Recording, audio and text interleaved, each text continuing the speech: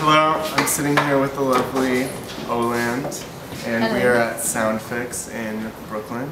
Tell me a little bit about the equipment that you use, because there's a lot of stuff going on over there. And for this picnic setup? Yeah. And I can only imagine from hearing the sounds that are on the EP that there's a lot of stuff going on, you know, like a lot of stuff. Layers. So how did you get into that like electronic sound, you know?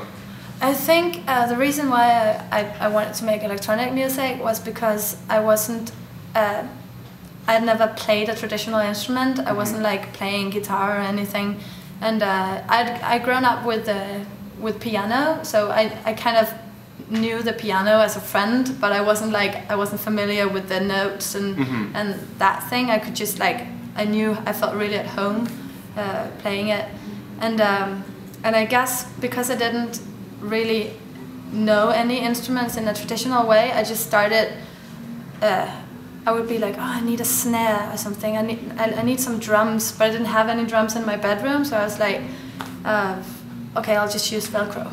That can be the snare. And like I just started recording things, and then I found out how flexible electronic music is, and you can basically make with filters and everything, you can basically make any sound into anything. So tell me a little bit about your album that you just put out. The album will be out in February, or like the date is not completely set yet, but around that time.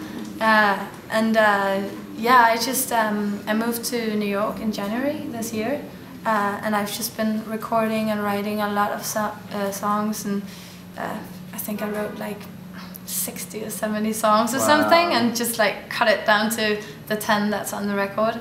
And it's been a really fun process. I've been working with amazing producers, Dan Carey and Dave McCracken, who are both from England.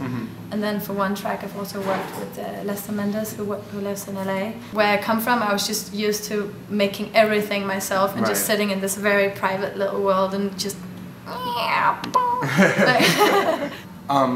when you do something like this today, where you have a bunch of people who, you know, just come in and are, you know, like really connected to the music, how do you react to that? How does that make you feel? Are you surprised, or do you say like, I knew that was gonna happen? I say, of course. Of course.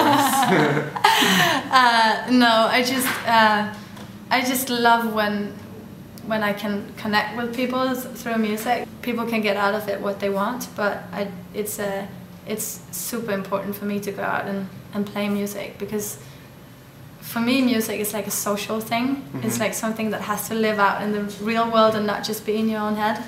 Otherwise you go crazy. That's why I need to get it out. Well, thank you so much for your time. Thank you. This is Oland, I'm Alex. Check her out, URB.com. Bye-bye. And I only dream of you.